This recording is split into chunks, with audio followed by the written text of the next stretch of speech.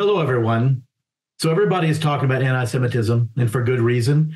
In today's press release, you will see a statement by one of our clients. He's been a client for several years, but when he first started in the military, we weren't around and he didn't even know about us. Please read it. It's 60 or 75 seconds, and it's absolutely worth it to read it. Today's statement by me will start and end with anti-Semitism, but I can tell you that what this gentleman went through is just horrible. My kids went through it at the Air Force Academy. I went through it. But here at the Military Religious Freedom Foundation, the enemy is Christian nationalism and Christian nationalists.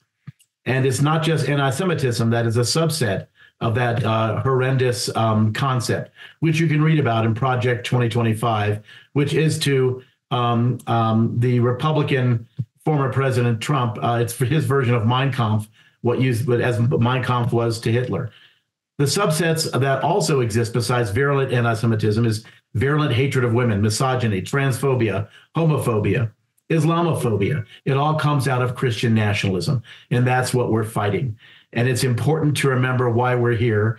And as I said, before, I believe we have over 88,000 clients. About 95% of them are actually Christians that are being equally oppressed for not being Christian enough.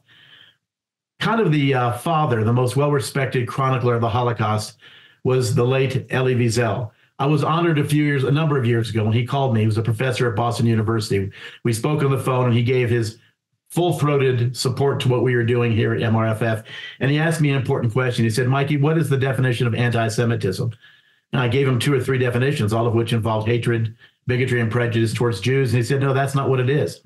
He said, my definition is Jewish inaction in the face of oppression. And he made an emphasis of saying any oppression.